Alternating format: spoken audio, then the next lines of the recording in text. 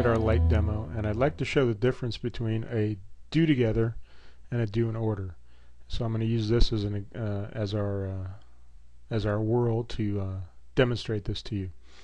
So we've already seen how in a do together everything within the do together happens at the same time.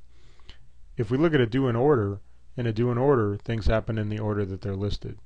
So let's just take our lights rotating around the sphere and put them in a do in order and see what happens differently and how those compare to having them in a do together.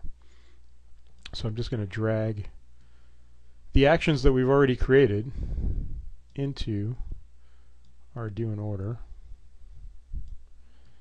If I can get my mouse to cooperate. And then we're going to play this and let's see what happens. So there you can see we have our red light bulb going around. Now something's going to happen, which is we've set a variable that says forever seconds. So this is actually going to run 100,000 times before the next one happens. So let's make a slight change to our methods, and let's say 0.25 seconds. That way we're not here all day. And now let's play and see what happens. Okay, that was really quick. So unless you caught that, maybe you have a super high-speed camera and you can replay that back. Let's go back and give ourselves a little bit more time, and let's say 2 seconds. And this is an example of how you can play with different variable settings and see what happens in the world very easily in Alice. So we'll go play. So our first light bulb revolves around for 2 seconds, and our second light bulb, and then our third. So you can see in a do in order what's happening is it's going one right after the other and performing those actions in order.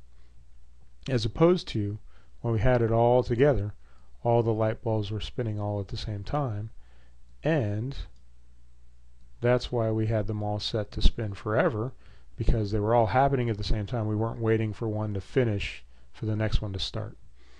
So let's see what happens if I leave these at 2 seconds. Basically they're all going to spin for 2 seconds and then stop. And you can see that, and there you go. So let's change those variables back to our expression forever.